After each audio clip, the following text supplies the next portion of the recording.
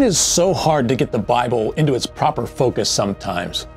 Most of my life, I tried so hard to zoom in and analyze the theology of the text just to try to prove my personal beliefs. But all I ended up doing was turning the Bible into some sort of out-of-focus book that only fit the box that I was trying to shove it into.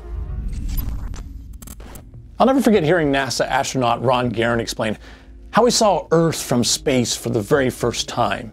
He says it was as if time stood still and he was flooded with both emotion and awareness. He says as he looked down at the Earth, this stunning, fragile oasis, this island that had been given to us, a sadness came over him, and he was hit with this undeniable, sobering contradiction.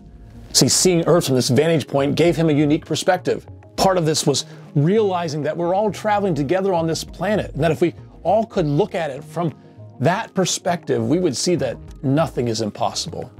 This unique perspective is called the overview effect.